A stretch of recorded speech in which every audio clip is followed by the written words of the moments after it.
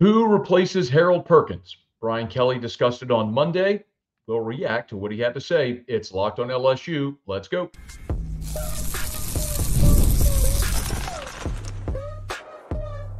You are Locked on LSU, your daily podcast on the LSU Tigers.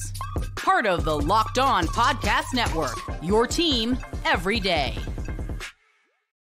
Okay, let's get it. It is Locked on LSU, your team every day. I'm your host, Matt Moscona. Thanks for making us your first listen every day. We're free, available wherever you get podcasts, of course, on YouTube as well. So please subscribe on your favorite podcast app and on YouTube. Smash that like button, hit the bell so you're notified whenever we post a new video. Today's episode is brought to you by FanDuel. Place your first $5 bet, and you'll get started with $200 in bonus bets guaranteed.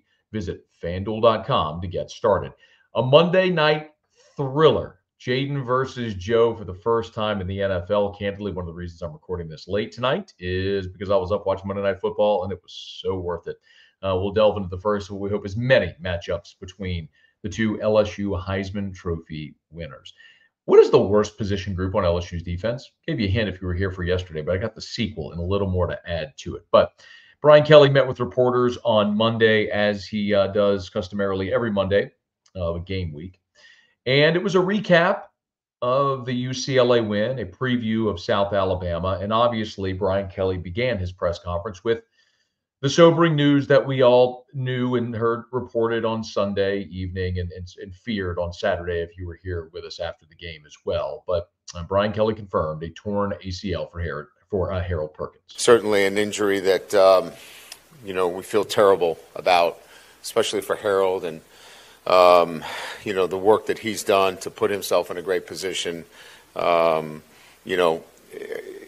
Look, you lose players all the time. You just feel terrible for them individually because of all the work and time they put in. We'll have somebody else step up like we've had this year, right? We lose Jacobian, and, that was a tough loss for us.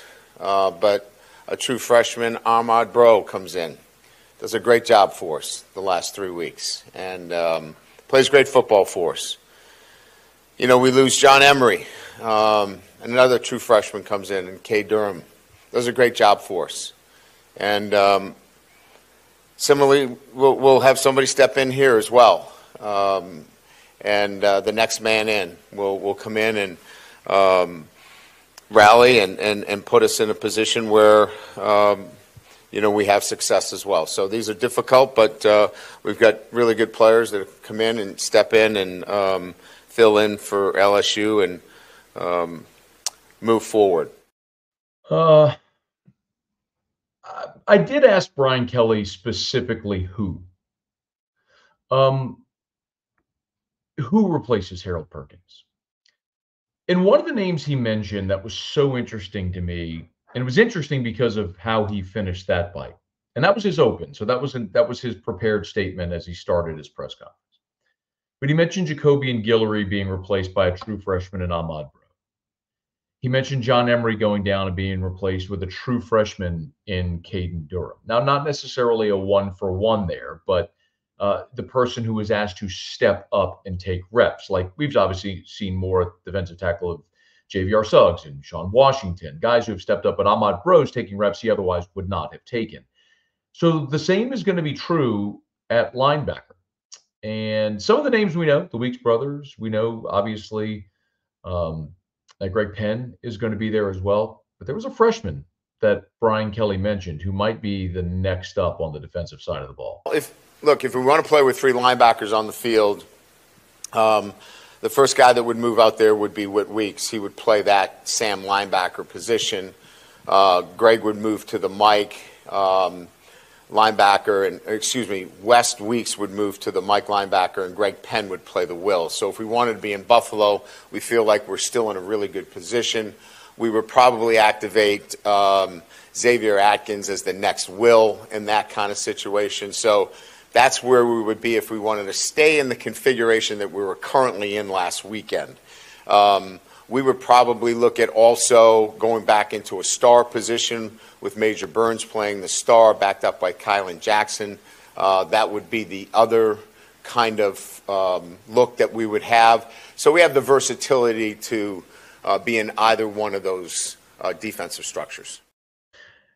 The name he mentioned, Xavier Atkins. Now, I'm not telling you Xavier Atkins is going to be starting before this season is over, but that's the next name that steps up. Remember, when you lose a starter, your depth gets tested.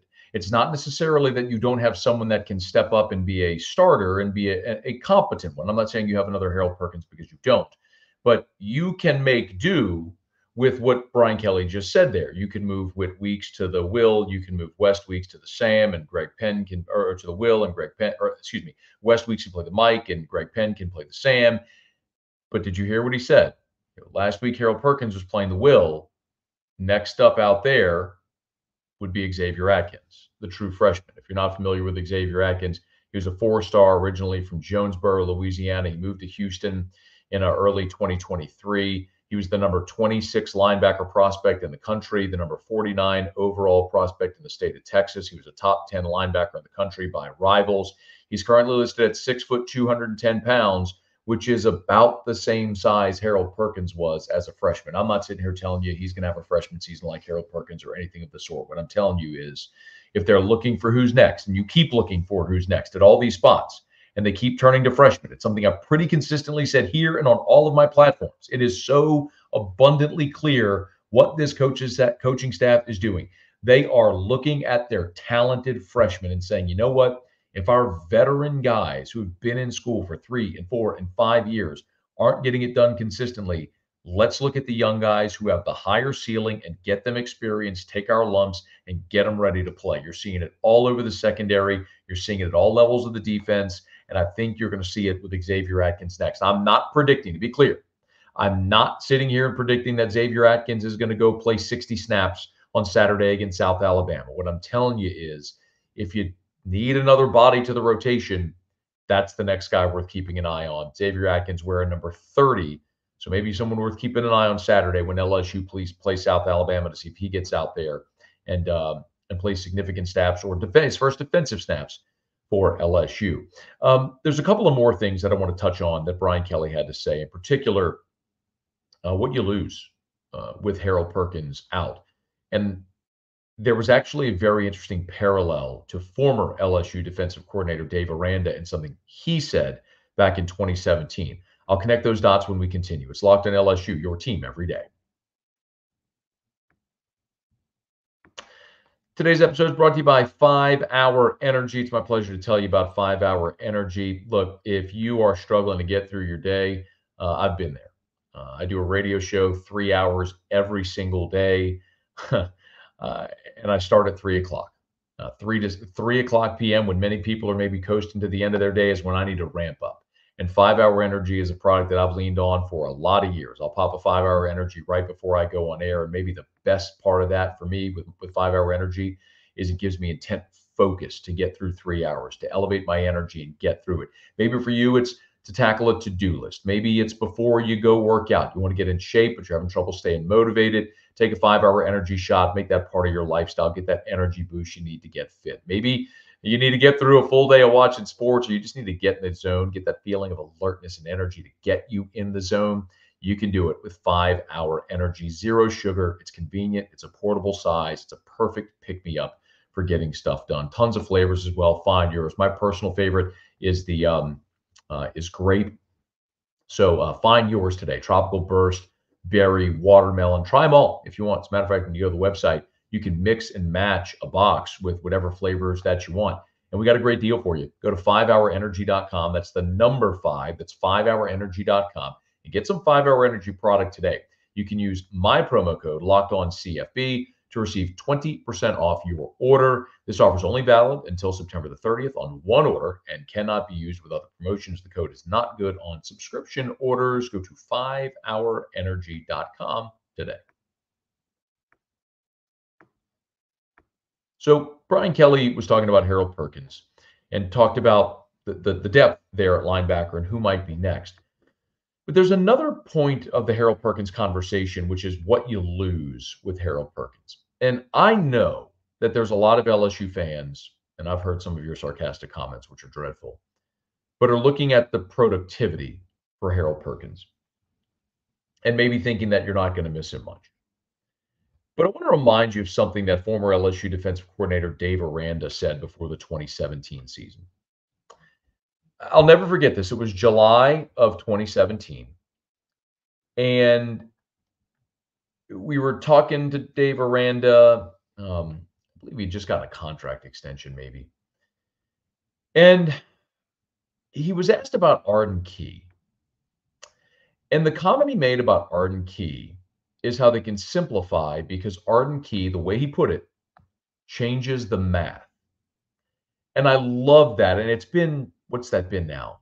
7, 8 years. And I've never forgotten it, because it was such a simple way of saying something so brilliant. Dave Aranda was like that. And it made a lot of sense. Look, as a sophomore, Arden Key had 12 sacks, 15 TFLs, 3 passes defensed, 3 forced fumbles, a fumble recovery. He was awesome. He was everywhere. He was an All-American, set the LSU single-season sack record. A year later, now a little bit heavier and coming off the shoulder surgery, only played in 8 games, but had just 4 sacks and 6 TFLs. His numbers were effectively cut in a third.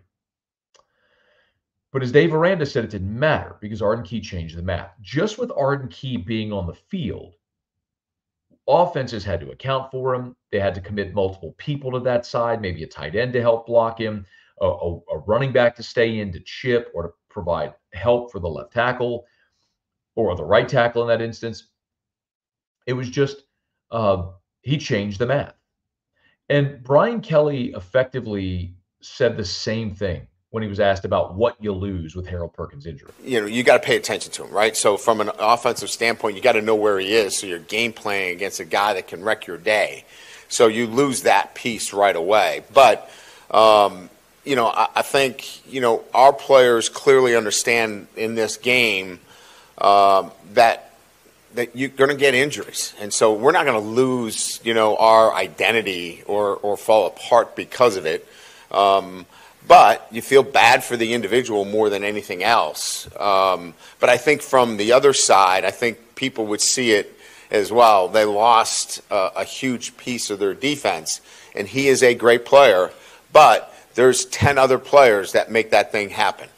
And I think it really helps now that our guys understand all 11 have to work harder and have to work together to be the kind of defense we want to be. So the very beginning of that cut where he said, you know, an offense has to account for him. You have to know where he is. That's what he's talking about with changing the math. And when you take Harold Perkins away, now all of a sudden an offense doesn't have to come to the line and immediately identify where 7 is, because you never know where he is coming from. And Harold Perkins was a rare talent that not only could play on the inside, he could pass rush from the edge, he could drop in coverage and be very effective there. So you do lose that versatile piece on the defense that could keep an offense guessing. So that is a disadvantage, even if it's not just the evidence on the stat sheet and in the box score. You're losing someone who tilts the field in his direction when he's on the field. Now, the only other thing as of now that people are asking about, obviously, is the draft and what it means for Harold Perkins. And Brian Kelly shot down those questions pretty early. Oh, I don't think any of those decisions are made. Way too soon for him to, or his family, to have made any kind of declaration whether this is his last game or not. I think they're just trying to get a hold of the surgery and the rehab associated with it. He'll take all that into consideration, and then when it's time to make a decision, he'll make a decision. Certainly he has plenty of time before he has to make that decision.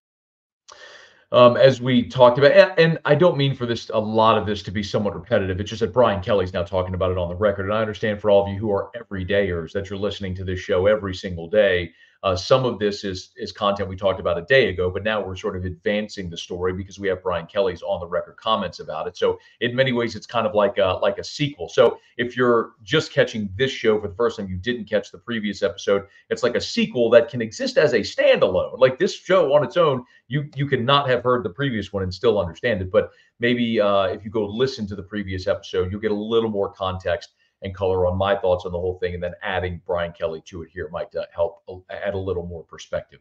One of the things also that we talked about was after Sunday evening, the Pro Football Focus grades came out, and the lowest graded position group was the safety group. Let me jog your memory for those who maybe didn't catch this. And this is very indicative of how LSU's defense is playing right now. Coming into this season, we all looked at the interior defensive line, not you and me, but Brian Kelly. Brian Kelly, after the spring game, point blank said, there's one position they're going after in the portal, and it was defensive tackle because they felt like they had a giant need there. They did.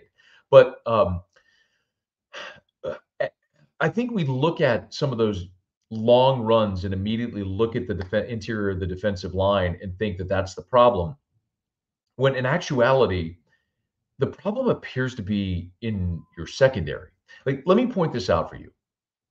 If you go look at the Pro Football Focus grades for the UCLA game, okay, there were 25 players that played defensive snaps against UCLA. I'm going to start with the highest rated player. And I just understand there's a theme here. You're going to get it. The highest rated player was JVR Suggs, defensive tackle. He only played 8 snaps, but in his 8 snaps, he had 4 pressures. He had a sack, quarterback hit, 2 hurries. He was really good, really effective in his 8 snaps. Suggs, Braden Swinson, Savion Jones, Jordan Allen, who only played 7 snaps, then Zy Alexander, who played 19 before his concussion. Gio Paez, Dominic McKinley, Paris Shand. You get this drift there? The top 8 players defensively, 6 of the 8 were defensive linemen, and 2 were defensive backs that only played 7 and 19 snaps, respectively. The point is, the best players on your defense are your defensive linemen right now, as weird as that may seem. Now, let's go to the bottom. The lowest rated player defensively was P.J. Woodland. He only played 2 snaps defensively. Next lowest was Jair Brown, J.K. Johnson, Jordan Gilbert, Major Burns. Stop me if you notice a trend. Deshaun Spears.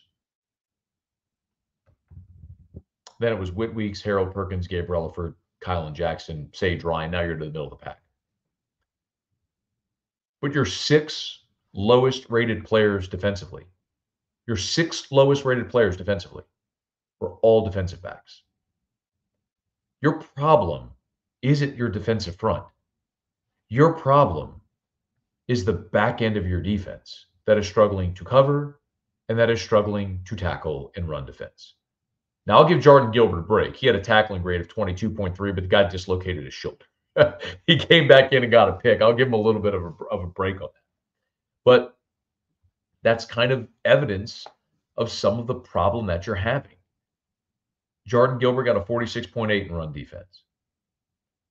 Deshaun Spears had a tackling grade of 42.4. And Whit Weeks' tackling grade was only 39.2, incidentally. But the point is, your secondary right now, in particular, your safeties, are the weak link on your defense. So I asked Brian Kelly, knowing that we went over these PFF grades and saw that about LSU safeties. I asked Brian Kelly on Monday, and I did not ask him a leading question. I noted that LSU against UCLA played 6 safeties. That's a lot. They played 6 safeties against UCLA. So I asked Brian Kelly, hey, it looked like you played a lot of safeties. After you watched the film, what did you think of how they played? I left it very wide open for him to take it wherever he wants. That's how I asked the question. You played a lot of guys. After you watched the film, what did you think of how they played? Listen to his answer. What we're looking for at the safety position more than anything else is, look, we're not putting them on an island as much as what we want is real good leverage on the football, sure tackling, right, and great communication. If I could break it down to just those 3 things, if you give me those 3 things, then we'll begin to add to the menu in terms of doing other things. Then we'll put you on the slot a little bit more. Then we'll bring you down and blitz you a little bit more off the edge. But we need those 3 things. So we kind of peeled it back a little bit and wanted to look at more safeties to get those three things down. The fundamentals of playing really good safety require those three things. We saw a little bit more of that this weekend. We need to see a little bit more as we get ready to move into SEC play. Do you know what he's saying? He is confirming the thing I have told you here for months. They have simplified that position bare bones. They are playing too high safety. They are not playing a safety in the box. They're not letting their safeties blitz. They are not doing anything extra with their safeties. Why? To prevent the egregious coverage busts that were so prevalent a season ago. And the real concerning thing is I'm sitting there mentioning veteran players to you. Guys that have played a lot of football, some of them. Major Burns, Sage Ryan, Jordan Gilbert, veteran players, Jordan Allen, who's in his third year. And even with those veteran players, this coaching staff is scaling back bare bones and saying we want leverage, tackling, and communication. Do those three things. So what did they do against UCLA? They rolled 6 safeties out there to see who could play with leverage, who could tackle, and who could communicate. You know what they're going to do against South Alabama this week? The same thing. They're going to roll out 6 safeties again and see who's going to play the best. And ultimately, whoever plays with leverage, tackles, and communicates are going to be the ones that play against Ole Miss and at Arkansas and at Texas A&M and against Alabama and again and at Florida and against Vanderbilt and against Oklahoma. Y'all, the gauntlet is coming. Like, you have run out of time. You got one more game. You have run out of time to figure things out. You got one more game to figure things out. And then you got to be ready to go, or this thing goes off the rails in a hurry in October. Brian Kelly's telling you point blank, we have gone bare bones. We have scaled everything back. We need basics of the safety position. Whoever can give us that's going to play. You're going to start to see who that is this weekend against South Alabama. That's going to be your answer because it's your last opportunity to get these guys experience. All right, it's Locked on LSU. We're glad to have you aboard with us here. Jayden versus Joe for the first time on Monday Night Football. Give you some thoughts. Stay here. Today's episode is brought to you by FanDuel. Man, speaking of Jayden versus Joe, what a game that was. Hey, you could have bet on it over at FanDuel. Hey, if you're an NFL fan, you can start the season with a big return on FanDuel, America's #1 sportsbook. So get a hunch in the middle of the game. You can check out the latest stats, view live play-by-play, and so much more on the same page where you place your bets. Get started with $200 in bonus bets guaranteed when you place your first $5 bet. That's FanDuel.com. You want to bet on LSU this weekend at home against South Alabama? Tigers are a 3-touchdown favorite. Or you want to take advantage of this great NFL bet? You can do that as well. Saints are on the road against Atlanta. Can the Saints get back on track? Fingers crossed. Let's hope. But at FanDuel right now, you can get started with $200 in bonus bets guaranteed when you place your first $5 bet. That's FanDuel.com. FanDuel.com. FanDuel, America's #1 sportsbook. It was Jayden versus Joe on Monday Night Football for the first time. The first time we saw Heisman Trophy winning quarterbacks from the same school square off against each other. Not the first time we've seen quarterbacks from the same school square off against each other, but first time we've seen Heisman Trophy winning quarterbacks from LSU square off against each other in what was an historic night for both Jayden Daniels, Joe Burrow, and my goodness, did Joe Burrow and the Bengals need a win in the worst way at home, 0-2. But JD5 got the best of him, and what an incredibly efficient performance it was for Jayden Daniels. Burrow was sensational as well. If I just read you Joe Burrow's stat line, you would think absolutely the Cincinnati Bengals roasted the Washington Commanders at home. Burrow was 29 of 38 for 324. 3 touchdowns, no interceptions. He protected the football. He threw for over 300 yards, had a rating of 127.5. But Joey B was outdone by the Rook. Jayden Daniels went into Cincinnati 21 of 23. 21 of 23. 254, 2 touchdowns, no interceptions. Had a rating of 141.7. Jayden also ran it 12 times for 39 yards and a touchdown. Had his first 2 career passing touchdowns. As a matter of fact, They got a fat guy touchdown on the board, which is pretty funny to see. Trent Scott caught the first touchdown pass of Jayden Daniels' career, a 1-yarder from the goal line with the tackle eligible. So that'll be a trivia question. Number 73, Trent Scott was the first player to catch a touchdown from Jayden Daniels. Jamar Chase had a great day as well, 6 catches for 118. He had 2 touchdowns on the day, including a 41-yarder to get the scoring started. Joe Burrow and Jayden Daniels were both awesome. It really sucks that somebody had to lose. And I'm going to tell you this. I don't know how parents watch their children play against each other. Like, Jayden and Joe aren't even my children. They just went to school at the place I did and played football at the school that my alma mater that I cheer for. And it was agonizing watching them because it felt like if you were cheering for one, you were cheering against the other. I don't know how Mama Kelsey in the Super Bowl watched Travis and Jason Kelsey go against each other. I don't know how Archie and Olivia Manning watched Eli and Peyton go against each other all those years. I don't know how, and that's just a couple of NFL parents. It doesn't matter if your kids play in college, if your kids play high school against each other, whatever it may be, whatever sport it may be. That has to be absolute misery for parents. In one hand, you're so proud, but on the other hand, it is miserable going through that because every good thing that you feel for one child, you feel agony for the other. And that's kind of what it felt like watching this game. But the dagger from Jayden Daniels, if you weren't watching the game, Jayden Daniels, it was a 5-point game. The Commanders were driving. You thought maybe they're going to sit there, settle for a field goal, get it to 8. But Jayden Daniels, my goodness, a 27-yard touchdown pass on a 3rd down with 2:10 remaining in the ball game, a 27-yard touchdown pass where he dropped it in a bucket to Terry McLaurin, ended up putting it up 38-26. The Bengals would go down and score. They would not get the onside kick. So 38-33 was the final. Heck of a day for Jayden and Joe, as they both did LSU very proud, but only one winner, and it was JD5 getting the win in the first of many matchups between the Bengals and the Commanders with Jayden and Joe at the helm. Okay, y'all, that's going to do it for us here. Thanks for making us your first listen every day. Now, for your second listen, I invite you to go check out Locked On College Football. Locked On College Football podcast is linked in the description of this episode, so check it out wherever you get great podcasts. Hey, thanks so much for being here. If you're on podcast, please subscribe on your favorite podcast app. Rate us, leave a review. If you're on YouTube, please smash that like button, subscribe to the channel, hit the bell so you're notified whenever we post a new video, and let a friend know if they love the Tigers. We got you here every single day for Locked On LSU, your team every day.